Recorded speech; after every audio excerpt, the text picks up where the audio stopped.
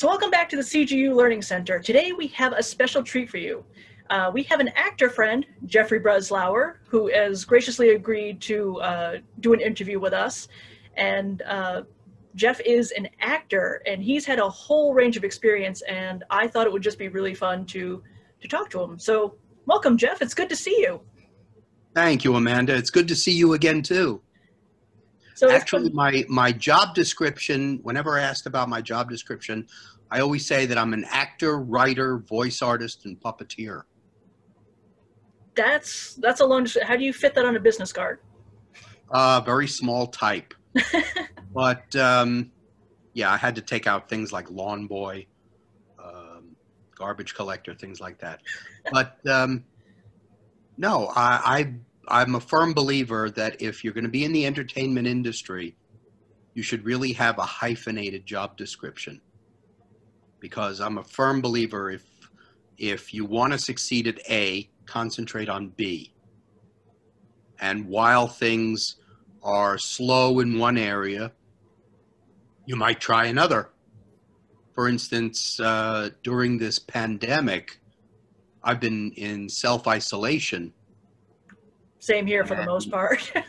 and a lot of things, theaters are down, movie theaters are shut, except for maybe drive-in theaters on a limited scale. But because of all of that, the acting work is extremely limited. And I've been taking to writing. So that's what I'm spending my time doing now. Nice. So just a little background for folks. Jeff and I actually met in 2012 at the Superman celebration. And whenever I get a chance to go back, I always see that he's there. And in fact, pull up a little bit of memory lane for you here. This was the last time wow. I actually saw you in person. It was 2 years ago, and Mike and I were on our honeymoon. That's right. Yep. And between you being literally across the country and COVID and everything, just first time I've actually seen your face aside from Facebook since. Yeah, you're actually, because of this beard, you're seeing less of my face. Could be worse. You know, it's not like you've got a full hockey mask on, you know. No, that's true. And spoiler alert, that was you underneath the pink mask. You sure about that? So why don't we start with, when did you get started in acting? Okay. As far as my interest in acting and interested in the entertainment industry, it was when I was pretty much almost a toddler. I was the first person on my block who knew who Jack Klugman was. Oh, wow. And that was when my age was in the single digits. And I would know the names of all the stars, all of the actors on old TV shows. And it's been like that always.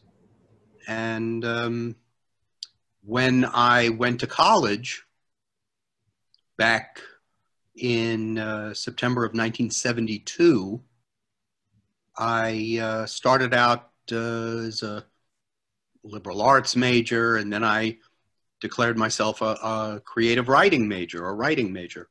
Oh, wow. And I was taking some courses in broadcasting. And because of the way the classes ran, I found myself in front of the camera more often than behind the camera, where I was supposed to be. So I guess the bug hit me then. And I wound up doing shows, and I did a blackout sketches in a show written by two future senior editors for Mad Magazine. If you look at some of the older issues of Mad, under the masthead, you'll see Charlie Cadu and Joe Raiola as the senior editors, along with the usual gang of idiots. I wound up knowing a couple of people who were part of the Mad crew. I got to meet with Al Feldstein, and got to meet Dave Berg, Oh you know, wow. the lighter side of whatever. And my ex-father-in-law was an illustrator for early Mad before Alfred E. Newman. Oh really? Yeah, his name was Jack Kamen. In fact, if you ever saw the movie Creep Show, Yes. he did the comic book art for that. That's And the cool. poster with the Grim Reaper looking through the window and the little boy with the comic book with the candle, that was Right. Jack's artwork. Yeah. Awesome. Yeah. Living in Maine, we live in Stephen King country. I think it's almost a requirement. You either have to watch one Stephen King movie or at least read one Stephen King book. Oh, yeah. But I did a show that Joe and Charlie had written called Penguins and Bagpipes. Okay. And it was a fun show. And I made mention of it recently to Charlie. And he said, that's a show that needs to be revived. And I thought, interesting. But it had good reviews. And that was my first foray onto stage acting. So once I graduated college in '76, I wound up doing some plays, and I went to acting classes. I studied for about 6 years at a place called HB Studios in Greenwich Village in New York, Wow. where I took scene study, technique, dance, singing, all of that stuff. And I got to study with a fellow who owned the studio. His name is Herbert Berghoff. Okay. And if you've ever seen movies like Red Planet Mars, starring Peter Graves, the old B-50s sci-fi movie, or Target, starring Gene Hackman and a young Matt Dillon, Herbert Berghoff, in both cases, played the villain. And I almost feel like I probably should know that name. I probably have seen it, but I'm just drawing a blank at the moment. yeah, well, if you get a chance, look up Herbert Berghoff, and it's Bergoff or Berghoff. It might be Berghoff. Or I can just look up Red Planet with Peter Graves, and I should find it there. Yeah, and Herbert's wife was Uta Hagen, the one of the primary acting teachers of I guess the last 50 years. She wrote a number of acting books. She was up there with Stella Adler, Sanford Meisner, Lee Strasberg, all of those great acting teachers. Excuse me. And I studied on and off I studied for 6 years with the teachers at HB Studios, and got to be friends with some of them. And I also studied at a place called Process Studio Theater under the tutelage of a guy named John Camera, who is a Shakespearean actor in New York. And I wound up, thanks to him, I wound up doing 2 Shakespeare plays, small parts, but one was Midsummer Night's Dream, and the other one was the Scottish play, Macbeth. I say the Scottish play. The Scottish play, yes. And Isn't it true in for stage actors you're not allowed to say the name because it's considered bad luck? yes, yeah, there's this whole curse about it. And I always say, that curse, as far as I'm concerned, is real. I almost had my eye taken out Oh wow! during that play, yeah. And because there's a lot of combat in the play, and because there's a lot of combat in the play, actors who don't pay attention or choreographers who are less than detail oriented as they should be, accidents happen. And of course, because of that, that's one of the reasons why they say that there's a curse. Another, the old story goes that because there are 3 witches and spells are mentioned and incantations are vocalized, they're saying that caused the curse. So, there's a lot of stories about that, but I came home one night. I was hosting a dance marathon at my alma mater, and I had to be in New York to do Macbeth. And the accident with me happened. And it turns out one of the characters I played was young Seward, who is in a duel with Macbeth toward the end of the show. And at one point, Macbeth zigged when he should have zagged, and he wound up hitting me in the face. Oh, wow. And I turn, he grabs me, he slits my throat, I bite the blood capsule in my mouth, blood drips, I die beautifully. I'm on the floor, the lights go out, I crawl to the side to go to the dressing room, and I get in there and I look at my face, I look like Rocky Balboa at the end of the fight. There was blood dripping down my face, and I had to, after the show, rush to the Long Island Railroad and get to Hofstra University, where I was hosting a dance marathon that was going on, of course, all night. And it looked like you and I got there, and I get there, and who's waiting for me but my parents?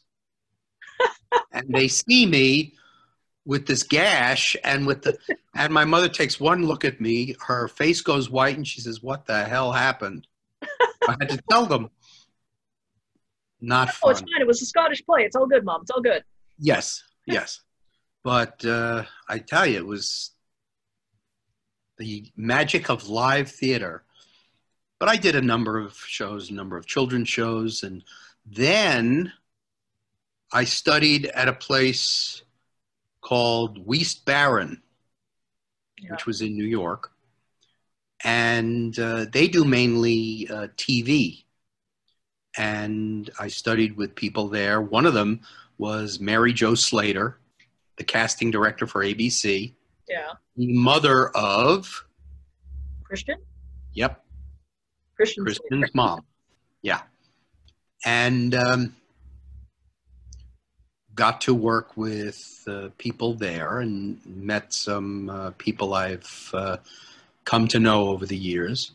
So I've studied a lot, and it was from, I think it was from West Barron, or one of those places. There's another, a seminar that I used to go to with a woman named Madeline Burns.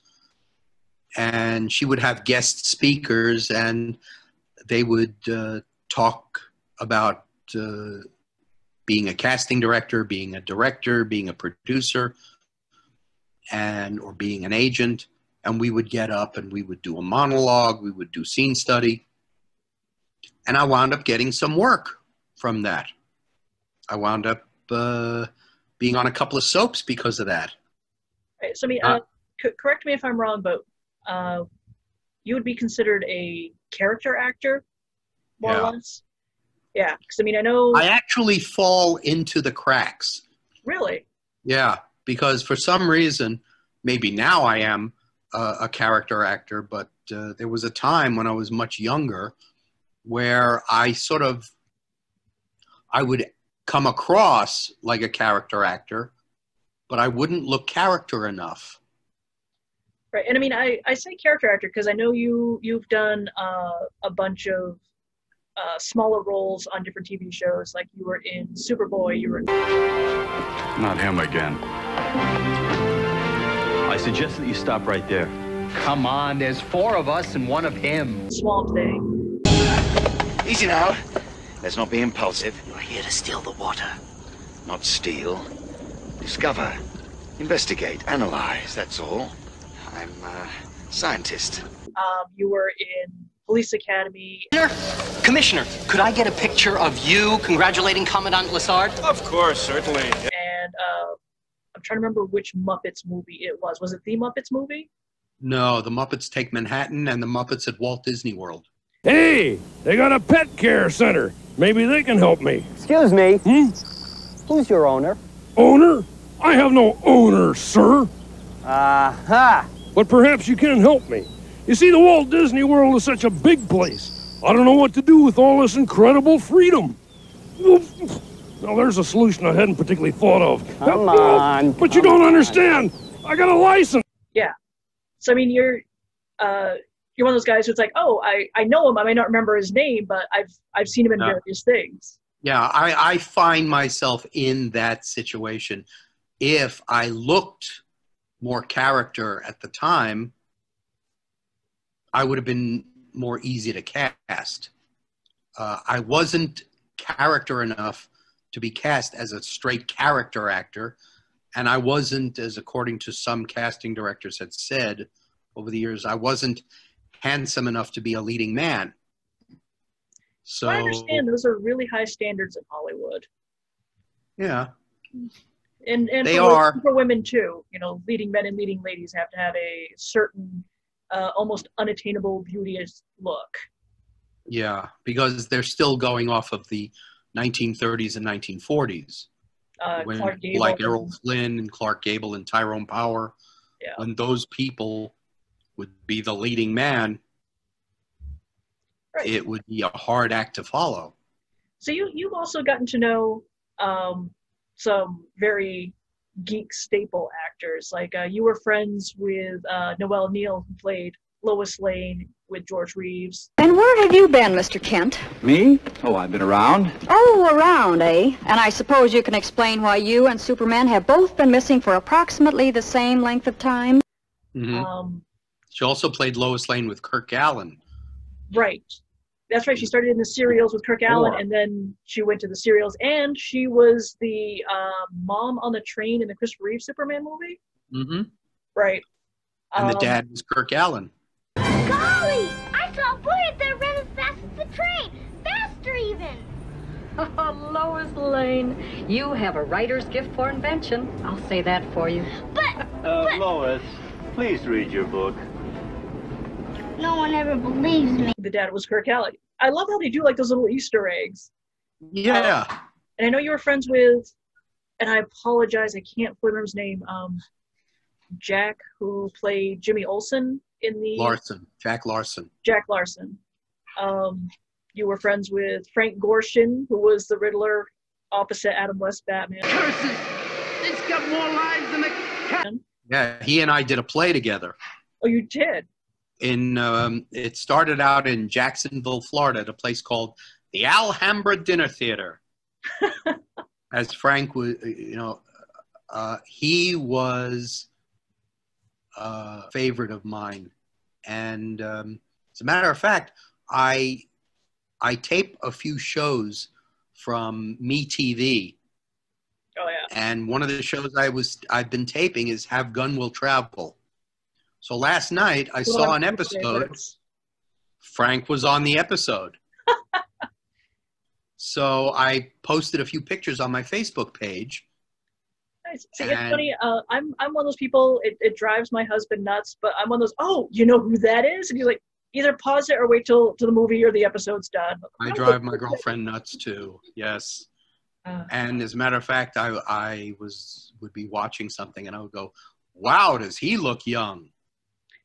And then I stop, and Naomi says, "I hate when you do that." I was proud of myself. Mike and I have been rewatching both NCIS and Criminal Minds on Netflix, starting from the beginning. Mm-hmm. And we were watching, it was a Criminal Minds episode, and the corner looked familiar. I was like, I know who that is. He goes, who is that? I said, do you remember Alien Nation, the TV series? He goes, yeah. I said, do you remember the annoying tabloid reporter, Jeff Doucette? He goes, yeah. I said, that's him. Mm-hmm. See, I was more of a fan of the movie. Oh, I love the movie. Mandy Patinkin was amazing.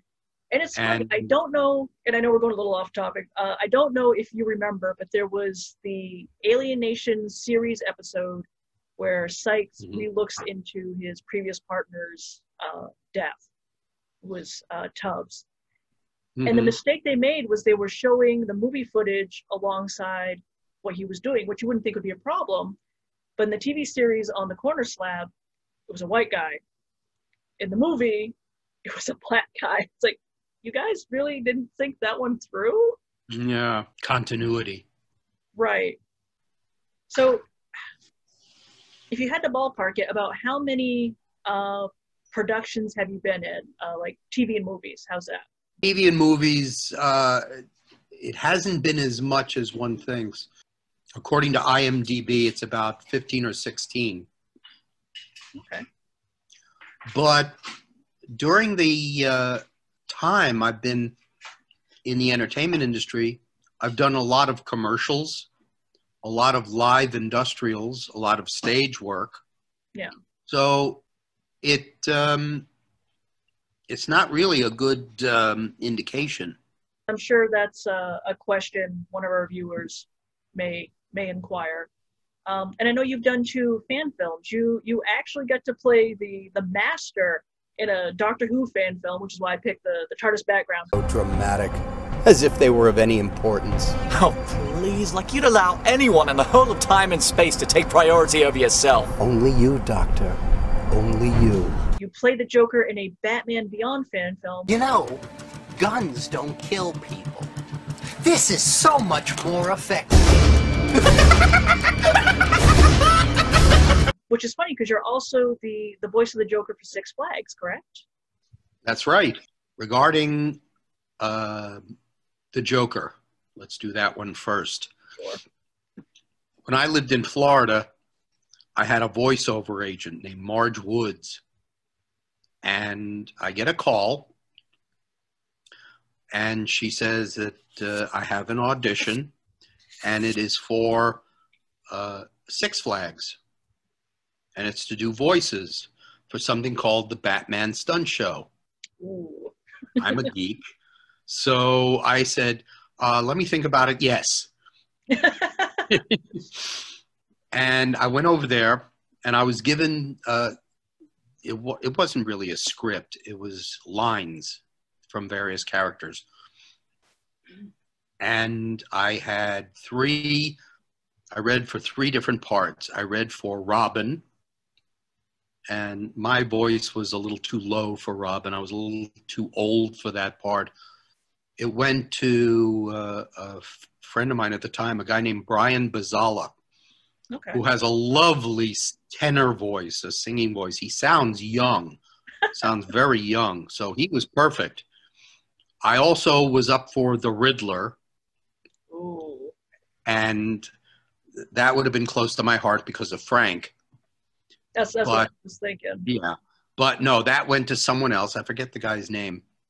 But then I was up for the Joker. Now, at the time I went to the audition, the animated series was just kicking off the ground. It was and in Mark the Hamill's early, like the first, and Mark Hamill's Joker was the penultimate voice of the character. I mean, well, the animated series itself was the penultimate representation of the whole Batman universe. Kevin Conroy, and, you know, you get, at that time, Efren Zimbalist Jr. was Alfred. But Mark Hamill's Joker was the penultimate. I always say Luke got a lot more fun once he went to the dark side. Yeah. Oh, yeah. He's been enjoying it ever since. But I figured that the staged production of the Batman Stunt Show is pretty much the audience is in a half circle around the arena where the action happens. Yeah. And it's pretty far from the action. You know, you're sitting in the back, you're seeing these little figures. They're all in costume. They're stunt people. And they're lip syncing to a pre-recorded track, sort of like at Disney. Okay. Which makes sense because this way the show runs a certain amount of time. Everything is paced. So there are no surprises. Makes sense. And also, it doesn't matter if people memorize the lines or not. They just have to know when they're talking so they can move and basically say the lines. I wanted the voice of the Joker to be familiar so that the audience knew who was talking, and yet I added me to it. Okay. So this way, I took Mark Hamill's Joker voice and I added me, and it worked. So I wound up getting a call from Marge saying, "You booked the Joker." And it's funny because when they gave me what I laughingly called the script, which it really wasn't, because there were about a half a dozen shows at that time out of all of the Six Flags across America. The different Batman stunt shows had different scripts. Okay. There were times where the Joker was not in the script. If the Joker was not in the script, I played 4 of the Riddler's henchmen. Oh. So there I was talking to myself at some points, in different voices. But what I would do is they gave me about 10 or 12, actually more like 15 pages, and they're like different paragraphs, one after the other, just of my lines. Okay. And the director, who was on the other side with the TD engineer, would tell me what was happening in the scene and what my emotional content would be. It's another way of saying, all right, I'm saying this line, what's my motivation? But what am I doing here? Am I getting kicked in the teeth? Am I threatening somebody? What? Yeah. And of course, at the end of all of the readings, I would have to do a lot of the grunts and groans, because when the Joker gets punched by Batman, he has to have those sort of things. Yeah, the reactions. So that's what I did. And when I was finished, a guy named Bob, I think he was the president of Six Flags, or was he with Warner? Don't remember. But he asked me if I would do his cell phone message as the Joker. There I am at the end of my gig saying, "I'm terribly sorry, but Bob is not available. He's all tied up." So it was a lot of fun.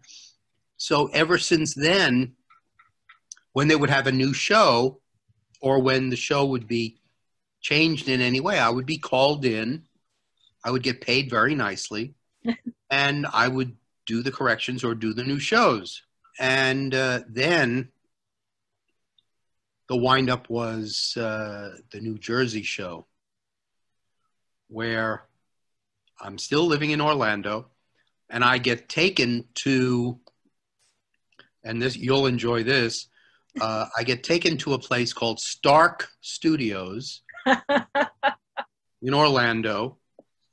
And I'm thinking to myself, Stark Studios, this guy is everywhere. Right. He owns everything anyway. Yeah. So I go in there, and I'm taken to, usually when you do voiceovers, you're in a little phone booth. Yeah. That's made out of glass, and you have the music stand with the script, with the microphone, with the headphones, and they're talking to you. They're punching the keys. They're talking to you from the TD board, the technical director's board. They bring me to this room, this big room that's like a little auditorium. And in the middle of it is the music stand with the script, with the headphones and the microphone. And everything a voice actor needs. Yeah, but they're on the other side of the glass and talking to me through the TD board. I'm looking around at this huge room, and I'm not used to it. I'm used to the little phone booth. The director, he punches in and he says, "Okay, Jeff, this show is going to be a little different. We do not want Cesar Romero, Jack Nicholson, Mark Hamill, any of those. We want the Joker's voice to be more like yours, or choose a different voice. And I said to him, you know, it's funny you should say that, because I come into this room and the first thing I thought of was, nice place you got here. Lots of space. And they're looking at me like, don't do that. No, no, no, no. No, he wouldn't like it. So I gave this goofy ass voice, and I wasn't thrilled with it, but that's what they wanted. So it's their sandbox. And again, they paid me well, but this was Batman versus Catwoman was the name of the show. Ah. So what is, I mean, acting-wise, the differences between a voice actor and a physical actor? I mean, it's almost two different techniques, correct? It is and it isn't. The main thing that you have to realize is that with voice acting, your character, the only place that your character can be physical is behind a microphone. The audience isn't going to see you, but it is through the physical action that the energy comes through your voice. Say in an animated film, though, the more animated you are, usually the animators are going to be there next to you or in front of you, looking at your movements so they can have a reference as far as how the character is going to move, because it's going to be based on you. The physicality is to make your performance more believable. With a regular actor on stage or on screen, you have the luxury of visuals. So anything that you do in your performance is going to be seen by the audience. Basically, acting is acting is acting is acting, and there are just a number of adjustments to be made, because everything has to be real. Right.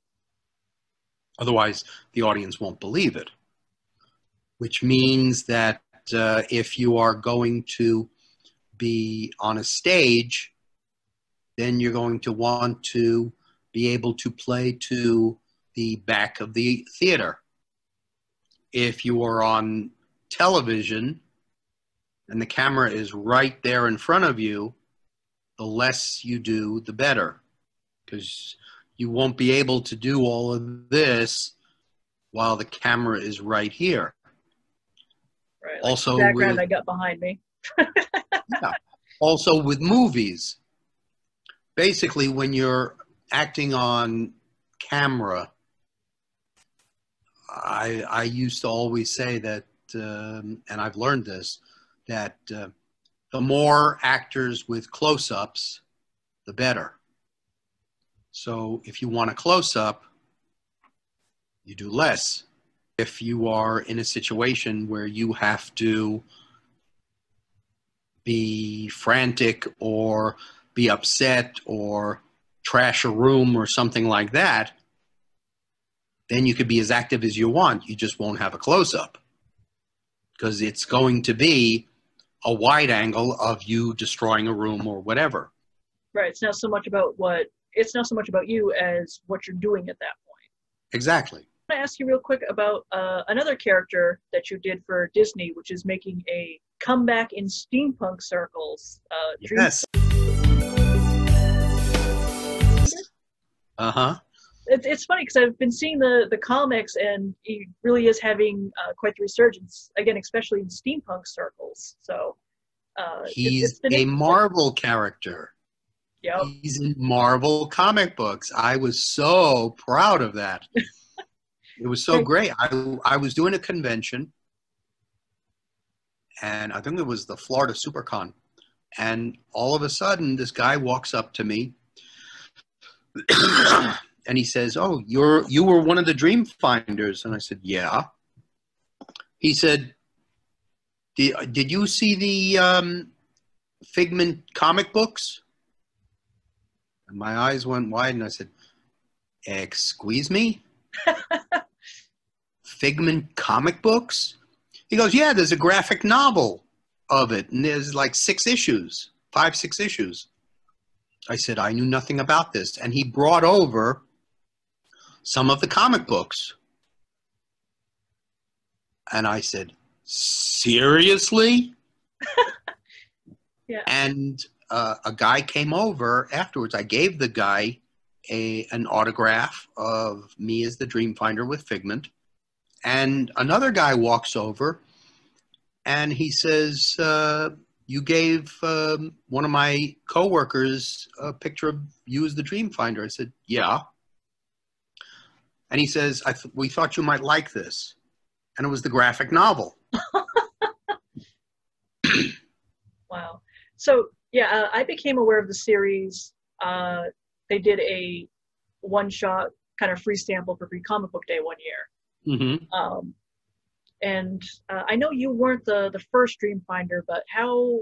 I was the last one. You were the last one. Okay, I was going to say, where in that line? Because it's almost like a Doctor Who actors. And we know you weren't the first. There were others in between, but where did you fall in that? Turns out that, when I first came in, there was already rumblings of changes. Yeah. Why exactly, I don't know, but seems that Figment, and therefore the Dreamfinder, their main sponsor was Kodak. Oh. They were not a complete Disney character. It was, the whole journey into imagination, the whole Kodak cameras going on, taking it anywhere you want and fuel your imagination. The whole thing was about imagination.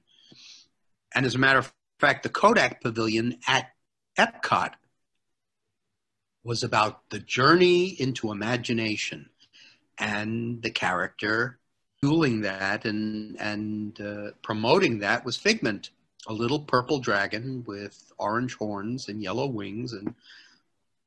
And I was one of the meet and greet characters with a puppet Figment, meeting and greeting the people as they were going into Journey into Imagination.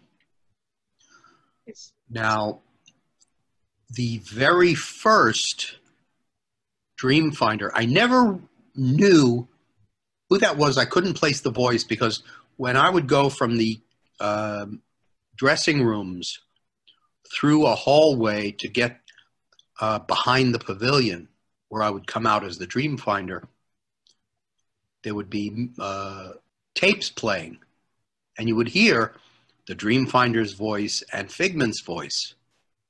Okay. Now, Figment was originally voiced by Billy Barty. Billy Barty. Why does that sound familiar?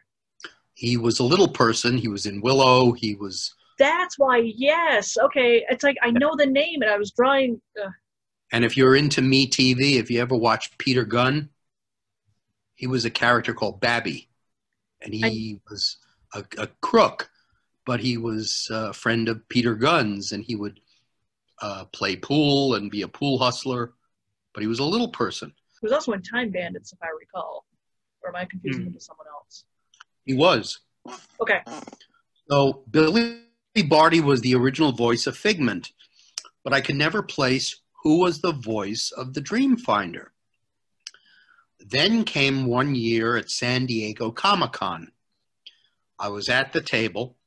All my stuff was laid out.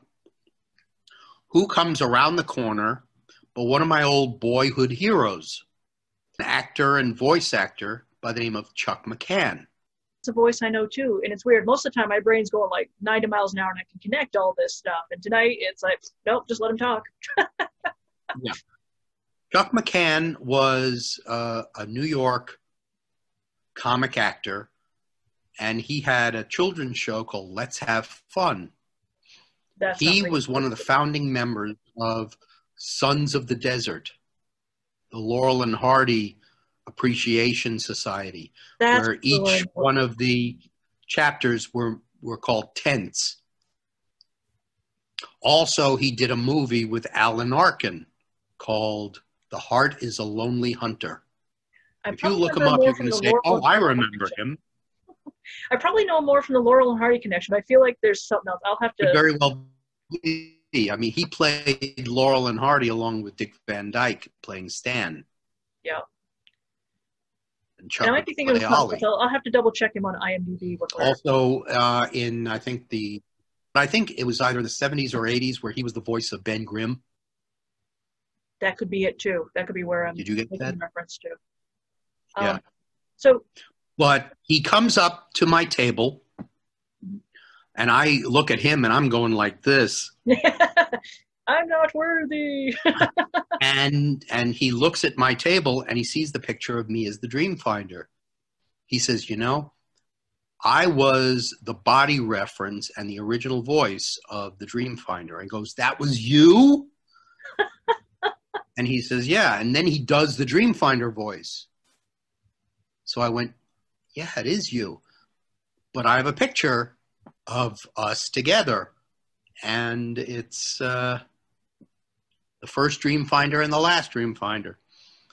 It was a good run of me as the Dreamfinder. I was mentored in that role by a fellow named Steve Taylor, who played the Dreamfinder for 15 years. Oh, wow. It was nice. So I do want to ask you about one of the more prominent geek actors, because you worked with him, of Dick Durock. Now, you were on an episode of the Swamp Thing series. Right. What was it like working with Durock? Interestingly enough, I got to meet with and chat with him, but and we were in the scene together, but we did not shoot together. See, Dick was at that. This was the pretty much the last season that he did as Swamp Thing. The makeup was starting to play havoc on his skin. Oh. You know, the green makeup. And as I was talking to him at one point, I said, "You know, this is going to be a first for me. I'm looking forward to being put into all of that old man makeup, because I play a 200-year-old man looking for the fountain of youth." And he looked at me and he rolled his eyes and he says, "Yeah, that'll get old very quickly." Now, we had a spectacular sci-fi makeup director by the name of Jim Benke. Mm-hmm. And he was able to get Dick's time in the makeup chair and the costuming chair down to about 45 minutes. Oh, wow. That's impressive considering everything he was wearing. Because a lot of it was a bodysuit. Yeah. Which big rubber bodysuit. And it was so funny because we were to do a scene where I am with my wife Celia in the scene, and Scott, who was Swamp Thing's companion or friend. Oh yeah, the teenage boy at that time. Yeah, the young dark-haired handsome kid. He was asking me about all of this with the he doesn't understand why I'm looking for whatever I'm looking for, and I do that whole monologue with, "Do you believe in wizards or magic?" And going through that, "But I never did until an old man stood over a furnace with a beaker." You believe in wizards or magic? I never did until one day an old man stood over a furnace with a beaker. It bubbled and settled into the clearest blue liquid you could have ever found. He held it out and said, "Drink, my friend. Drink and live. Live. Live. One drop of life called aqua vitae.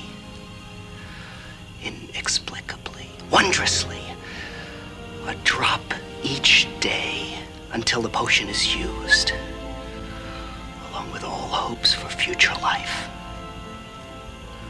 So that's why you're looking for the Fountain of Youth. So you can refill those things. Oh, I see it all clearly now. You told him too much. Now he's planning to kill me so he can have the water for himself. And it bubbled and settled into the clearest blue liquid you could have ever found. And doing that whole thing, and I'm starting to lose my mental facilities because of my obsession with finding more of the Fountain of Youth and keeping on to my youth. And it's becoming an obsession with me. And my, I guess my feelings of right and wrong and being able to differentiate is starting to go. And my desperation is looking to put blame anywhere. So I'm thinking that Celia and Scott are in this against me. So at which point I pull out a gun and I yell, "I've come too far to lose now." And all of a sudden you see it cut to Swamp Thing open up the door, pushing Scott out of the way, and I'm shooting the gun at Swamp Thing. Right. We did not shoot that scene together. No. No. I shot my end of the scene where the cameras were on me earlier in the day. And then they hand over to him later. Yes. Okay. Makes and sense. What's interesting is, and I must say, Dick was an underrated actor. He was good. I'm a huge Swamp Thing fan. I've got like all the movies. I've got almost all the series, I think. But yeah.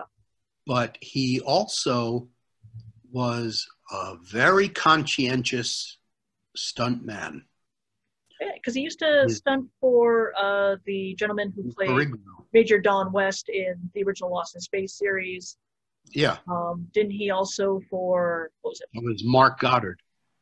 Yeah. Was it Fall Guy? He was also a stuntman on. Yeah. And He also did some stunts, and he guest starred in an episode of The Incredible Hulk. That's right, Fry's Creature. Mm-hmm. Which always cracks me up because I saw that when I was younger. I was probably mid to late teens when I saw that, and I saw the name Dick Durock, and I knew enough to know the name. And it kind of cracks me up. It's like the poor man has made his living in green body makeup. Yeah. Yeah. But he was also actually that tall, correct? I mean, he was. Oh yeah, big guy. 7 foot something. No, not quite that much. I would say he was probably about 6'8". 6'8". Okay, close to 7.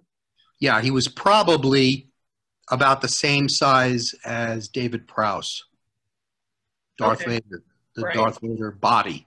No, David was also 6'8". Yeah.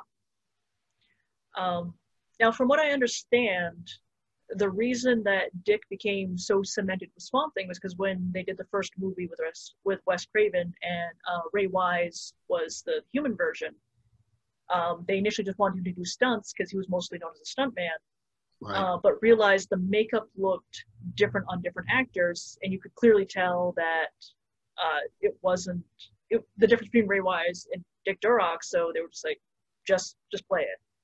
Yeah. And that's pretty much how we got to own the role. Is that right? Pretty much, yeah. That's the way I heard it anyway. Yeah. I think that was a special feature on the first Swamp Thing movie.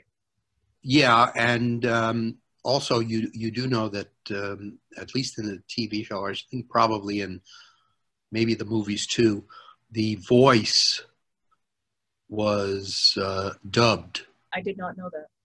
Yeah, it was, from what I had heard, it was a New York voice actor who dubbed Dick's voice. That's it. See, I didn't know that. Yeah, it's a matter of getting the timbre right, or I don't know why, but that's what happened. It's funny because he was pretty garbled in the first movie. He spoke amazingly clearly in the second movie, and then the TV series, it's like he had a frog in his throat. Yeah, well, that was electronic manipulation. Yeah. Favorite or most fun project, and your worst project? So many favorite projects. Working with the Muppets had to have been a favorite. Oh, how can you not love working with the Muppets? It was an experience that, unless if you've worked with Jim Henson and Frank Oz and the Muppets, yeah, you wouldn't have any other frame of reference, simply because of the way things were on set. For instance, whenever kids would come onto the set, production would stop and they would do a puppet show for the kids. That is awesome. That's the way it was. And Jim, who never would have to worry about money, his attitude was pretty much, yeah, the money is okay, but let's be creative. Let's have fun. And he would be a kid who had carte blanche to do anything he wanted, and he was the type of kid who did these incredible things. He wasn't like the kid who was the bull in the china shop. He was the kid who was a genius at creating these amazing things, and we, as an audience, got to benefit from it. Didn't have to worry about going out and finding puppeteers. The puppeteers gravitated to him. One of the funniest things was when, if you've ever been on a set, you know that about 60% of the time is waiting. Yeah. Waiting for the actors, waiting for the sets to be created, or waiting for the track that the camera's going to dolly on, waiting for the grips to handle that, waiting for lighting, waiting for whatever. But a lot of it, yeah, and a lot of it is hurry up and wait. Now, when we're puppeteers, to give you an idea of the mechanics of it. Yeah. Imagine an office chair. Okay. And it's on the rolling casters, and you're sitting on the seat. And, you know, there's a pole in between giving the chair its height. Yeah. Take away the pole. That's what they were so long. Now the seat is pretty much on the casters. We're sitting on that. So this way, when we hold the hand up with the puppet, it's about eye level. Okay. And on our legs is a little monitor where we could see what the camera sees.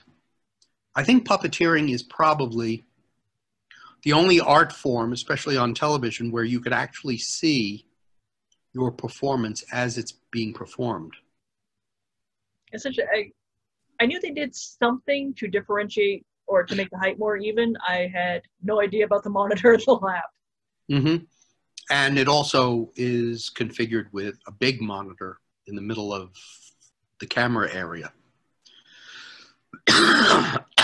This way it helps with referencing as far as framing is concerned and things like that. Well, there was one instance where we're waiting, and the two people, or the two characters on camera were Kermit and Piggy. Now, that would be Jim and Frank. And it has to be an optical illusion, but it has been something that has amazed me ever since I saw it. Oh, now you've definitely got my curiosity. Now, Kermit is a very soft, his head is very soft, so Jim can manipulate it. It basically was a sock puppet. Piggy, on the other hand, is a molded head. Yeah, she's got the snout. Yeah, but it's not soft like Kermit's. It's a molded head that Frank is able to manipulate. So Kermit has much more expression than Piggy does. Yeah. Kermit can look like, and all of these different mouth movements that Piggy can't do. And this has to be an illusion, but it fascinated me. When Frank and Jim had their arms up and Kermit and Piggy are framed in the monitor, after a while, Frank's arm started to get tired. Yeah, he's got and he's holding he's holding his arm up there, and when Frank's arm got tired, I'm looking at Piggy's face, and she looked like this. Like she was staring. And I'm thinking to myself, this has to be an optical illusion.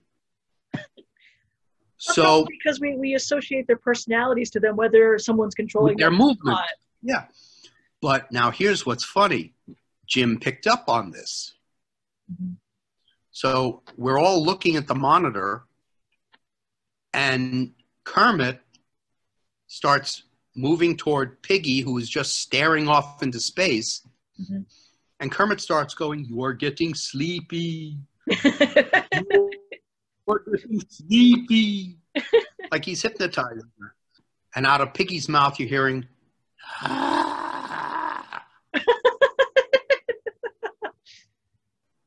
And Kermit starts going into this whole big hypnotizing thing where he's telling Piggy that he's bringing her through past lives. Oh my God. And she keeps going, until finally Kermit looks at Piggy, and in the meantime, I'm just going, please, someone hit a record button. And finally, Kermit says, "You are in a past life. Who are you?" And all of a sudden, out of Piggy's mouth comes, "Bert."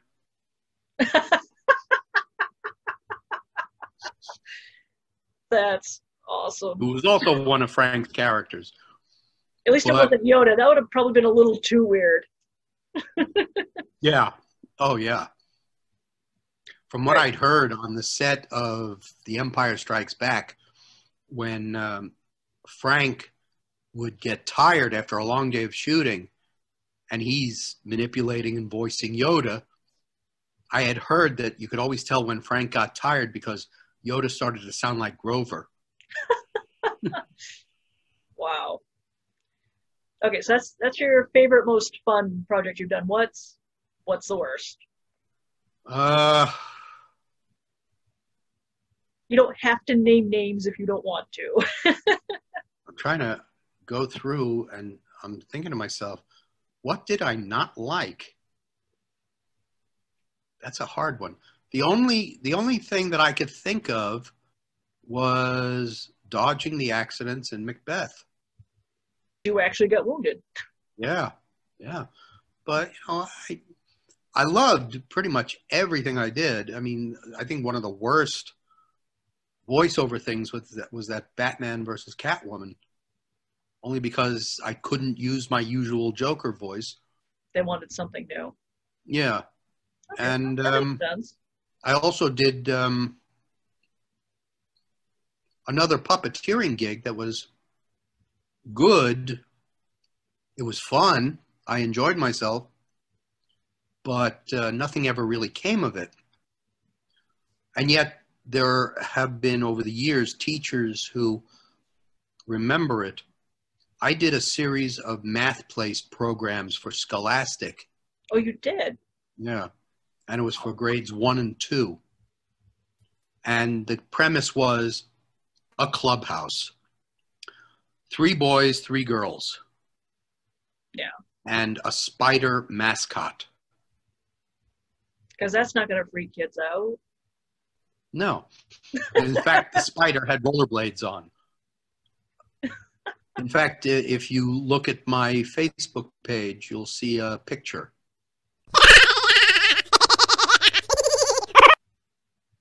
Right on there, me poking my head out from behind boxes with the spider puppet next to me.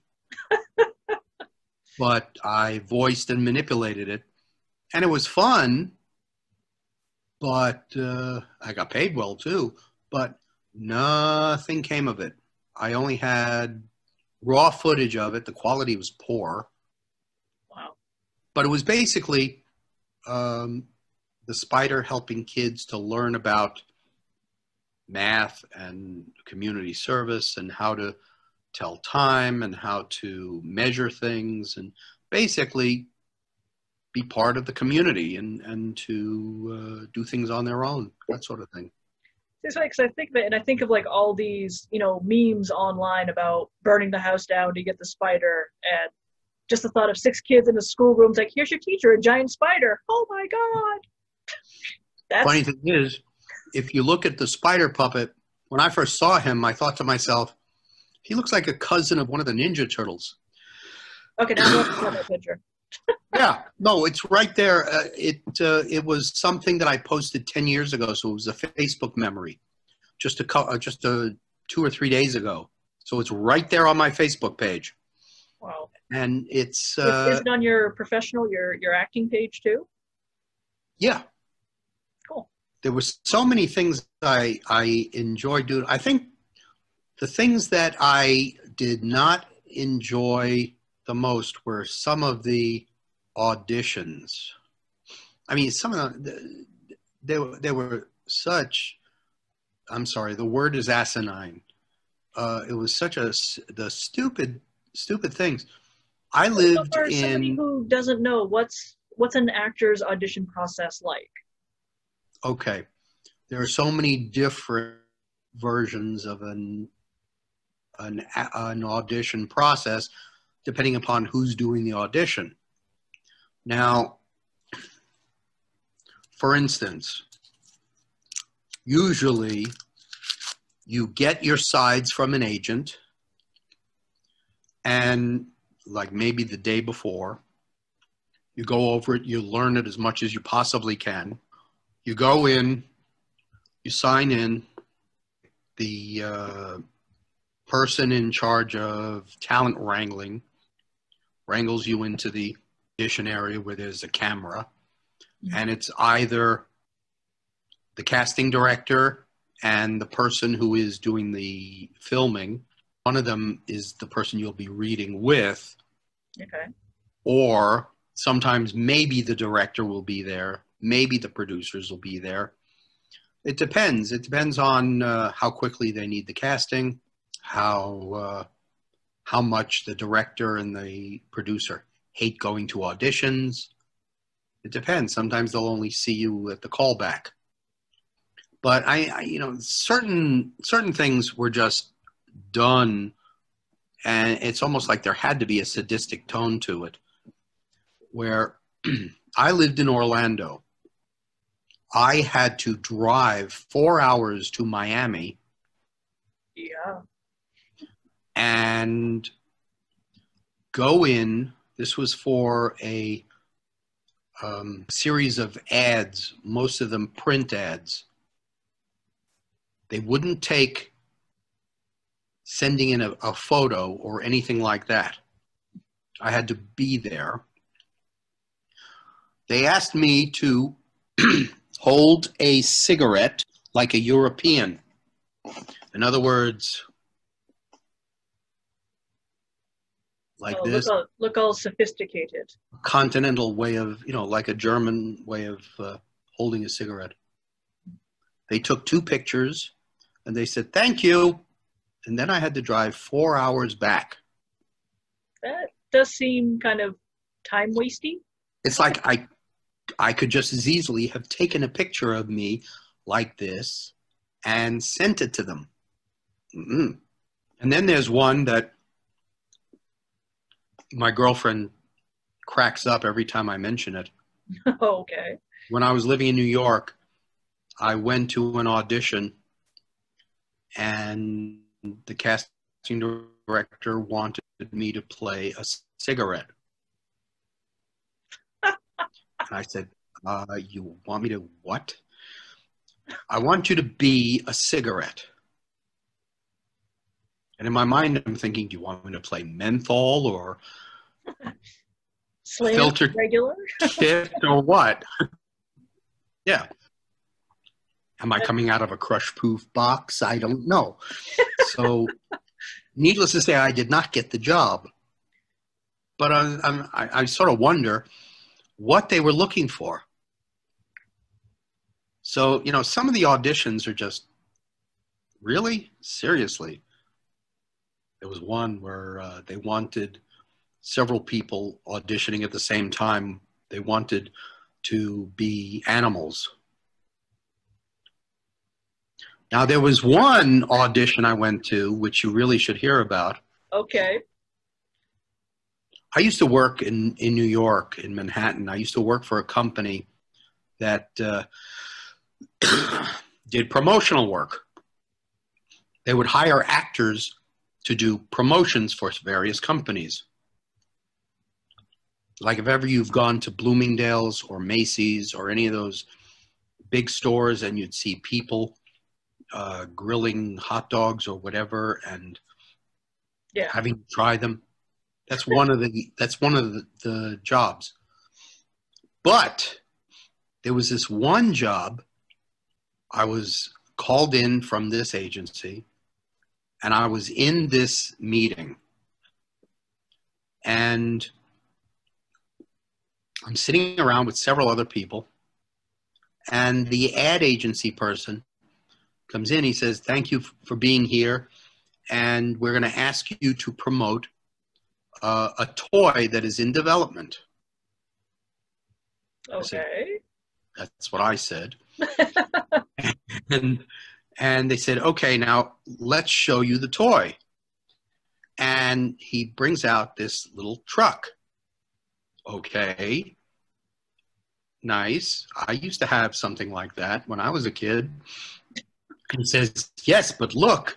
And he manipulates it and it turns into a robot. Transformers.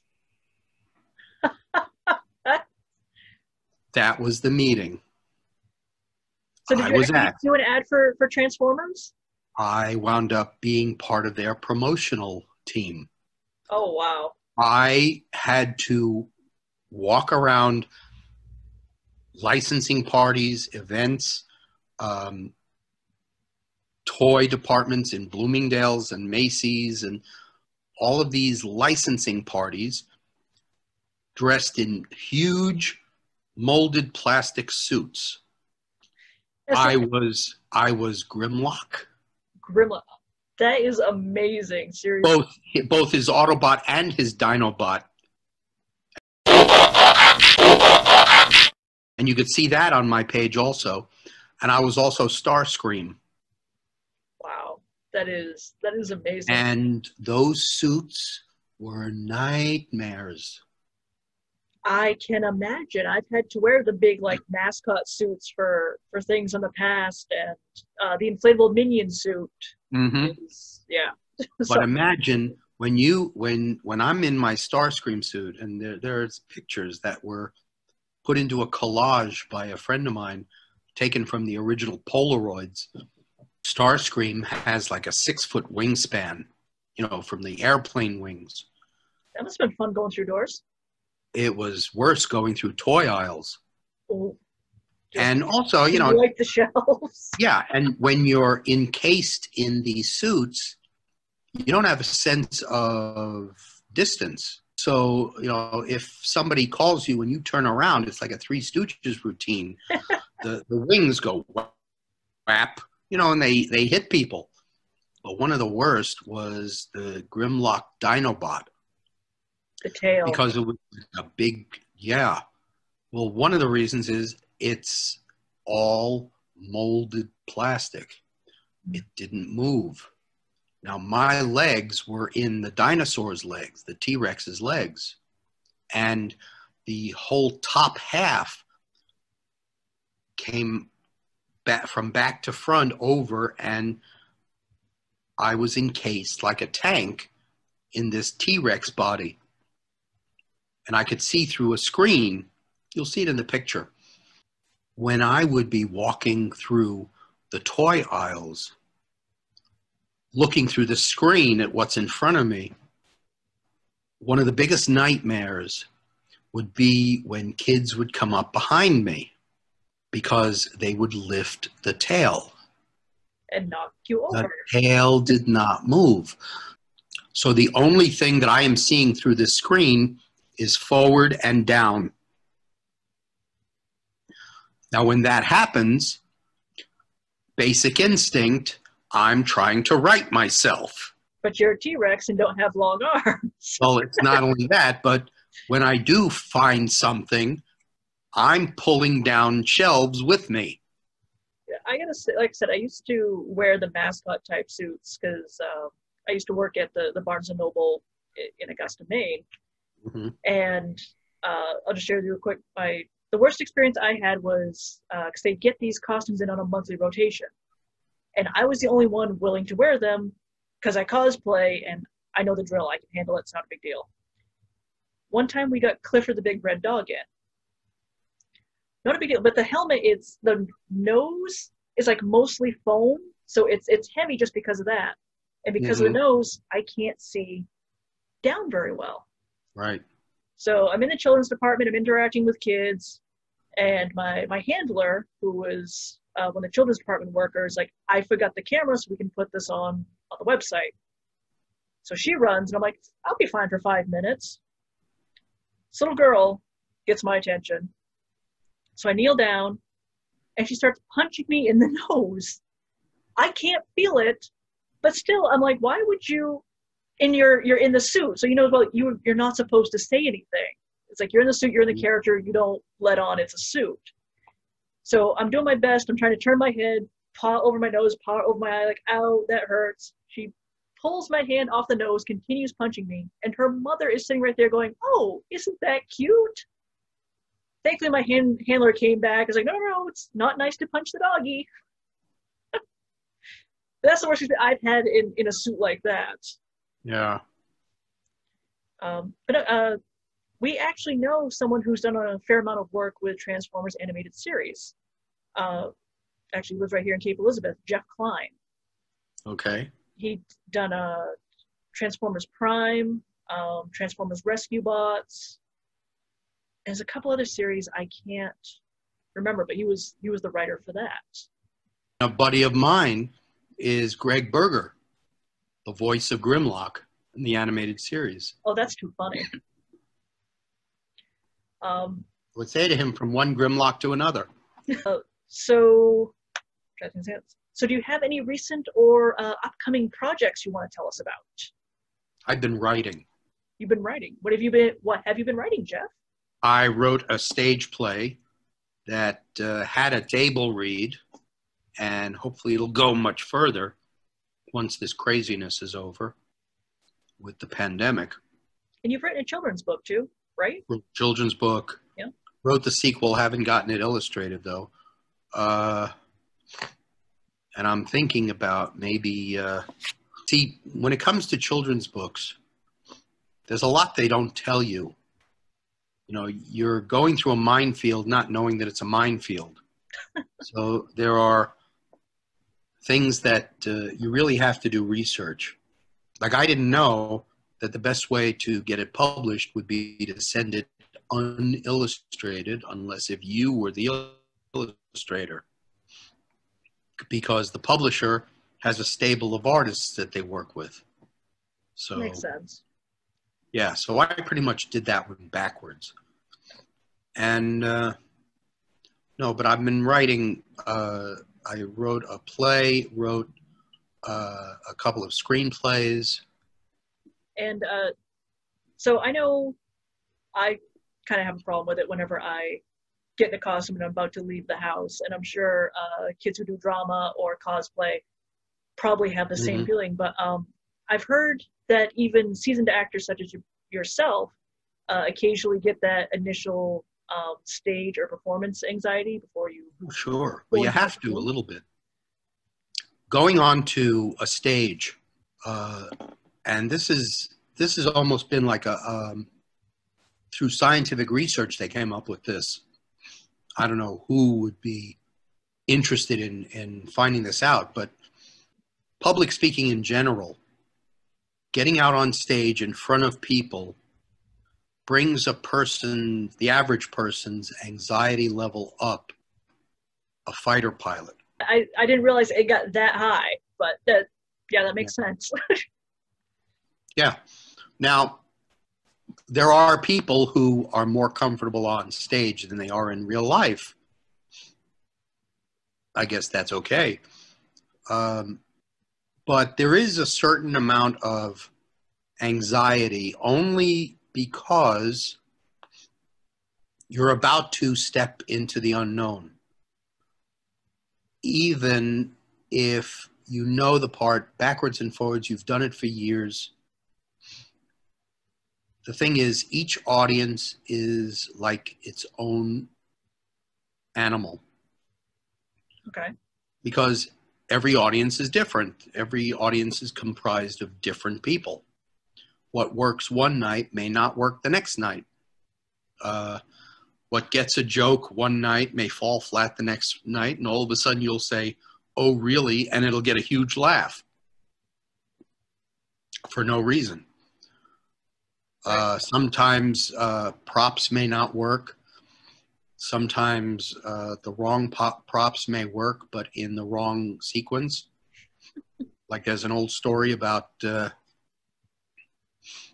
two guys in a drawing room comedy, and they're talking, and all of a sudden the person in the booth accidentally hits the telephone buzzer, and the phone rings, and it's not supposed to. And the two actors are just looking at each other. Did you hear that phone? Thinking to themselves, this isn't supposed to happen. So finally, one of the actors reaches in and picks up the phone, and he's thinking and thinking, and he goes, "Hello?" And of course, there's nothing there. Yeah. And finally, he doesn't know what else to say, and he goes, "It's for you." And he hands it to the other actor. So, things like that happen. Right. Like I said, for my experience, I know anytime I leave the house in a cosplay, whether it's to go to a parade or go to a convention, sure, no matter how many times I've done it, I get that I'm really going out into public like this. And I know people who attend their first conventions, I'm sure have that same anxiety, or again, kids who are in drama class, or they might worry that having that anxiety isn't normal. So to hear from a veteran actor like yourself is actually really reassuring that this is normal. And there are times where it would be costume dilemmas. I did a production of Carousel years and years and years and years ago. Did you know that's set in Maine? Yeah. Yeah. But I was the sailor in the hornpipe, one of the roles I played. And while we're doing the song, "This is a real nice clam bake," I sit down with my partner, and all of a sudden I hear pop. What was and it? All of a sudden I get very drafty. Turns out, on stage, my pants split. Oh my. So I'm sitting there and we're singing the rest of the song, and at the end of the song, I get up with my front to the audience and make my way. Right next to me is the wing, so I ran downstairs to the wardrobe. No one was there. I grab a needle and thread, and I basted my pants, which were practically in just two legs. Oh. That's how much they split. And I was able to finish it just as I was about to go back on. Wow. There was another instance. It wasn't me. It was a friend of mine. I don't know if you're familiar with the actress Kim Hunter. Again, it sounds familiar. I'm having a hard time. She played the original Stella in Street Fighter. Yep. She was also Dr. Zira in Planet of the Apes. Okay, yes, that's probably where I know it from. Right. She was a friend of mine, and I got to see her in a number of shows. One of the shows I saw her in was and it was in Florida. It was Belle of Amherst. Mm. It was a one-woman show about Emily Dickinson. And it was just her. And she comes out. This is maybe 5 minutes into the play. And all of a sudden, she goes, and she looks at the audience. She says, "Excuse me." And she turns and she leaves. And the audience is waiting and waiting. And about a minute or so later, and if you think about it, a minute is a long waiting time with nothing going is on. Eternity. She comes back on and does the rest of the play. I went backstage, my mother and I, we went backstage to see her and her husband. And she told me right in the middle of her speech, her dress ripped. Oh. It's like it just fell apart. Oh. So she had to make her way back and get the wardrobe person to baste her up. Oh. And again, the magic of live theater. Okay. I've only got 2 more questions for you. That and As much as you want. I greatly appreciate it. So before COVID, how many conventions would you attend or participate in on average? On average, for quite a while, it averaged out to be 1 a month. It would almost be 12 conventions a year, which would average about 1 a month, even though I would have 2 and 3 in 1 month and none in another month. But I used to go back and forth. I used to go all over the country. Now, San Diego, Myrtle Beach, South Carolina for XCon. Metropolis, Illinois. Sure, absolutely, Metropolis. That's like my second home. I always said if Mike and I could live anywhere else other than Maine, it would be Metropolis. Mm-hmm. So do you go, when you go, do you get a table yourself or are you invited as a guest? A little bit of both. Okay. Depends. Depends on the coordinators. And because I'm sure if they've stuck with us this long, any advice for any aspiring voice actors or actors, anybody who wants to get into theater? Number 1, learn your craft. Number 2, do it. Do it, do it, do it, do it, do it, do it, do it, do it, do it, do it, do it. Keep doing it. Study. Study life. Study, Stella Adler came up with a very profound lesson, and that is growth as an actor and growth as a human being should be simultaneous. That makes sense. The more you act, the more you learn, just like the more you live, the more you learn. And your perspective on life and perspective on your art will change, will mature. All of a sudden, the things that you've done early on are going to take on different meanings. All of a sudden, you're going to say to yourself, that could be better. And I know how to make it better now. Well, see, that brings up kind of a follow-up question, which is, I know, well, I don't know, but I've heard that there are some actors who don't like to watch their own performances because they get overly critical of themselves. You're very self-conscious. I'm like one of them. I won't watch. I was going to ask. See, actors by nature. See, when a person who is an actor sits on a razor's edge, in that on one side, you have to be vulnerable emotionally so that you have access to that when you're performing. This way, the audience will believe you and be carried along in your character's journey from beginning to middle to end. So you have to be vulnerable so you have access to that emotions, that series of emotions. On the other hand, you have to build a tough skin so that you don't take rejection personally. That balance. Both sides of that, yeah. Now, actors, as most artists, are very self-conscious. With actors, we're self-conscious about how we look, how we move, how we walk, anything. So if actors were forced to watch the dailies of their job, of the day's shoot, all they would see is the flaws. Why am I standing like that? Oh, why do I look at that hair? Look at, oh my God, are you kidding me? Do I really look like that? Do I sound like that?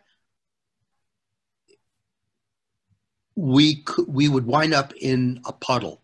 We would not be able to function. Wow. So we just have to do our work. That's it.